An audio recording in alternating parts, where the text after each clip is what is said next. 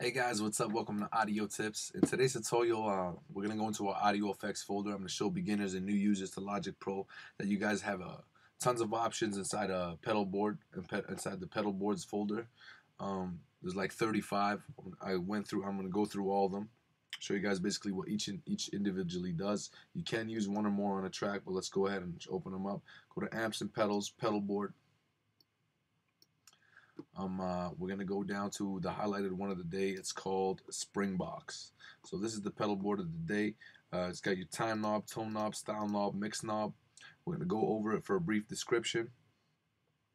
Springbox recreates the outboard spring reverb boxes of the 1960s surf era. So you automatically know it's a 1960s sound. I suggest you guys go throw it on a track, play around with it, see what kind of effects you guys can get out of it. You never know how cool of an effect you can get out of it till you try it. And remember, it might be confusing at first, but practice makes perfect.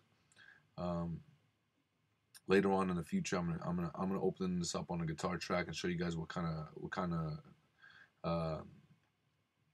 what kind of pedal boards I combine to make a cool effect on a guitar. It depends on the type of record though, but this is basically it. I hope you guys enjoyed. Hope you guys learned something new. Thank you guys for watching, and please subscribe.